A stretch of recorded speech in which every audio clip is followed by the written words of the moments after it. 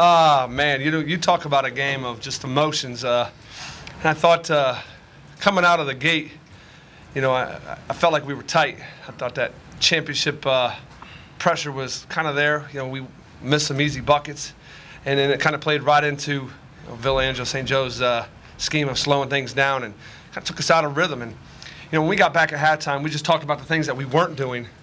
50-50 balls. I mean, we had 5 fouls. 5. We do that in a quarter. I just didn't think we were aggressive. We weren't defending. First, I think 2 minutes, they had maybe 3, if not 4 offensive rebounds. Our scouting report said we got to keep them off the boards. They crash hard. They play so hard. And, I knew Coach Kwasniak was going to have a heck of a game plan. I watched his film, and I saw some things that I did not see in previous 2 years. So, give a lot of credit to him and his program. And, I said it before, that guy should be Division III Coach of the Year because no one gave that guy a chance to get back here. And kudos to him. And, we're all champions here, and I appreciate his present that he left me. But when you have a group of seniors that are just focused and poised, we got back to that locker room, and I saw a bunch of guys that came out and said we were going to be hungry, we were going to be thirsty. We talked about being lion-hearted the entire season. We came out and just got stops. We got rebounds. We contested every shot. We were able to then transition, and when you can transition with these two knuckleheads, good things are going to happen. Good things are going to happen for Lima Central Catholic. Frank, talk about these two guys by your shoulders, what they mean to you, and on the big stage, they shine like the sun. Let them know. They, as you can see, they put a smile on my face every day, and I'm going to try to do this without getting emotional because I'm going to truly miss them. You talk about shine like the sun. They're like sons to me. Showing up at my house, getting keys to go work out, at 10 o'clock at night. Or one at 5:30 in the morning to go work out. They put the time and effort into making sure that they brought home this hardware. Trey, perfect example. A year ago, busted shoulder, banged up shoulder, surgery a few weeks after the state tournament. Has just really put the time and effort to get where he's at. And he showed why he's one of the best players down at the state tournament this weekend because of his hard work and dedication. And these guys put more time into their game than a lot of kids. And there's a reason why we're holding this hardware here today because they were determined. In 2014, they both had roles, backup roles, whether it's rebound, take care of the ball, defend, typically third or fourth option.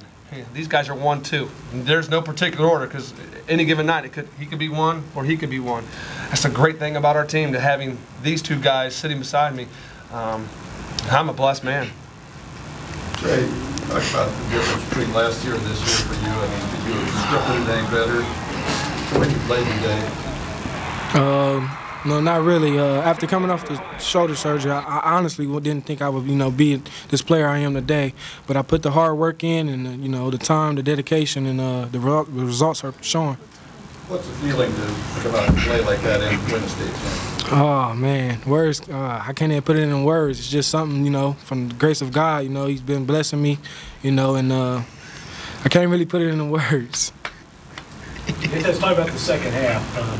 As compared to the first half, you came out, like a different guy in the third, and especially the fourth quarter. What was the difference? The first half, I was kind of off, and then Coach Kill settled me down at halftime, and then Trey came back second half and said he gonna feed me more, and he got me in the right position, able to score. Looks like you had a different mentality. Talk about the mentality in the fourth quarter. The fourth quarter, Trey looked like he was getting kind of gassed, so I knew I was going to have to take an extra step. You weren't getting tired, were you? He was tired, but I knew I was going to have to take an extra load on my back, and he led me to that. Trey, Coach Kwasniak embraced you for a pretty long time, pre-game and post-game. What did he tell you in both those instances? I wasn't a D1 guard. It meant a lot to me. I'm not too worried about it. I know something will come. My faith is in God, and I know He'll put me in the right place. Greg, what was the number one thing you said to these guys at halftime? Rebound. I mean, we just, we had to dominate the boards. I think we were only up 1 at halftime, and I really thought at some point things were just going to start falling into place for us. And we literally, I think it was a difference at 1 at halftime, and we ended up winning by 14. We focus on that a lot. I mean, it's literally it's an easy formula for success. I mean, when you have these guys, rebounding and defending, it's not an easy thing to do by all means. Most kids want to score. You know, they want to shoot the ball because the stats in the paper tell you how many points they average. But as a total team, they really just sat down and did it together. They rebounded together. You know, a perfect example of them doing everything together was when that lady called the seniors up to receive the trophy. These seniors didn't want to do it by themselves. They wanted their team with them. You know, and that's the kind of the classy guys that they have. They didn't want to have all the accolades by themselves. They wanted to make sure that the team felt this. You know, they've been total team players the entire time. And you know, as a coach, you know, kind of a father figure to them, I try to teach them, you know, the important things in life and just continue to embrace everybody, not just themselves. Greg, talk about the play of Ethan O'Connor this weekend. Well, you know, he's a guy that just does the dirty work that most people don't appreciate. Obviously, if you've been around the program long enough, you know he's a gritty kid. He's a hard-nosed kid. He plays super hard, comes up with some big shots at the most unexpected times. He's a guy. You know, I watched him 2 summers ago. The kid went off and made like 9 threes in a summer game. You know, but that's because, you know, Trey wasn't there. And we needed someone to step up. And he's a guy that has a lot of leadership skills when needed. And I thought he hit a big 3 there for us. You know, it's just kind of the guy that you like around on your team that you love to go to war with because he'll just do anything that you ask him. And that's really all my seniors. That's everybody on the team. If you ask them to do something, you know, when and where. Trey, this is more as a compliment to you. I assume you guys are going to root for Lyman Senior tonight. And Lincoln View.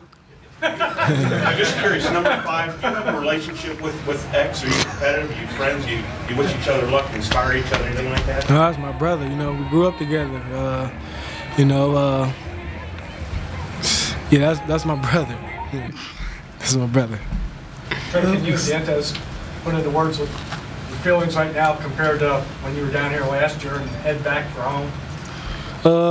Heading back for home last year, the seniors knew right away we weren't gonna have this, you know, the faces that we had in that van, and we worked for it as soon as we got back and put in the time and work, and the results are showing. The feeling was complete opposite. Last year we had our heads down, as you've seen in the newspaper, which we hold up in our locker room, so we can remind ourselves on that feeling we had. And then this year, you guys probably heard us in the locker room cheering, so that's a good thing. Any other questions? Congratulations. Thank you, guys. Thank you.